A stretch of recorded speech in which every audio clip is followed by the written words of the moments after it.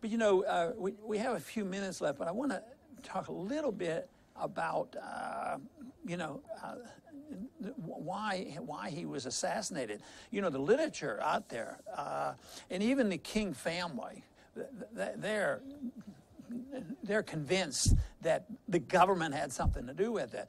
But there's hints. I've read a lot about the Kennedys being assassinated, and there are a lot of details about exactly the maneuvering of the person who was going to get blamed, along with the CIA. I haven't read as much about Martin Luther King, but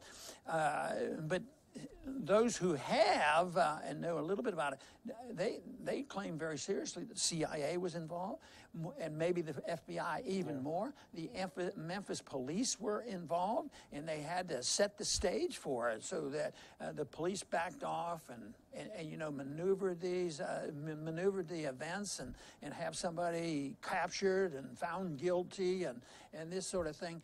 But they must have felt pretty darn strong that they had to assassinate him. And I think much more is coming out about it. You know, there's the letter, I think, in '65 that the FBI anonymously sent him, encouraging him to kill himself. You know, and there were other things too. He was constantly under surveillance and knew that he was.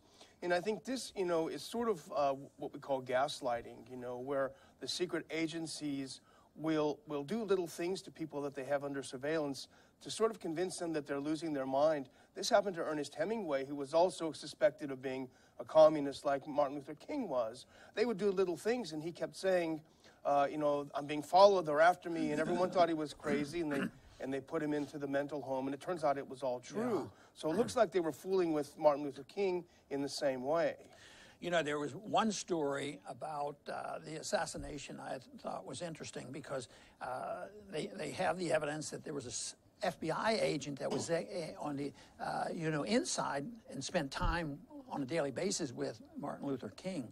And I think he was a photographer, Ernest Withers. Yes. And he was the one that, and then also there was an individual that said that, well, I was standing in such and such position, but I had to move at the precise time in order for them to have a clear shot. And he said this years afterwards.